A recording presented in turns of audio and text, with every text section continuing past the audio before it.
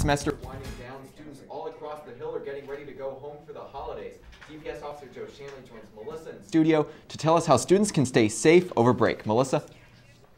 Thanks, Andrew. I am joined by Joe Shanley from DPS Now. Thanks for coming back again. Thanks for having me, Melissa. I really enjoy coming back. Well, of course, one of the big things everyone's talking about is all of this snow. How can students stay safe, both walking and driving, in this enormous amount of snow? Well, like anything else, just be a little diligent when you're going out somewhere. Give yourself a little bit more time.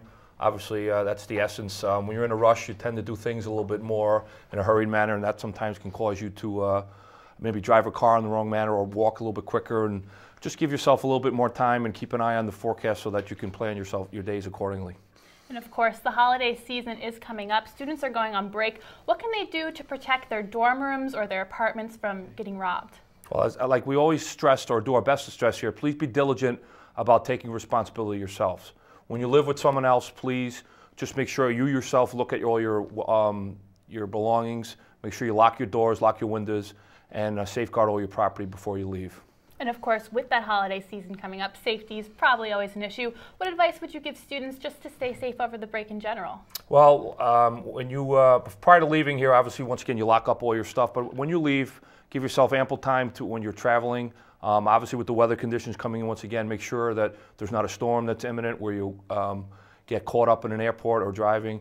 And then when you go on to individual neighborhoods and stuff where you live, just keep reacting to what's going on, be noticeable, try to keep an eye on what's going on around the surroundings, and just keep an eye out for yourselves.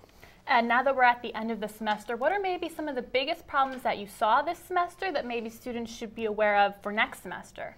Well, it seems to be the one thing that keeps rising is fairly to safeguard your own belongings, I guess, giving people the opportunities maybe to take advantage of your belongings that you don't lock up or keep an eye on. So like anything else, please take the responsibility yourself to look after your belongings where you live and when you're out and about. Okay, great. Thanks so much for joining us again. I hope you have a wonderful holiday. Okay, thank you, Melissa. And on behalf of my colleagues at DPS, I'd like to wish everybody a safe and wonderful holiday season. Thank you. Thanks so much. Back to you, Andrew.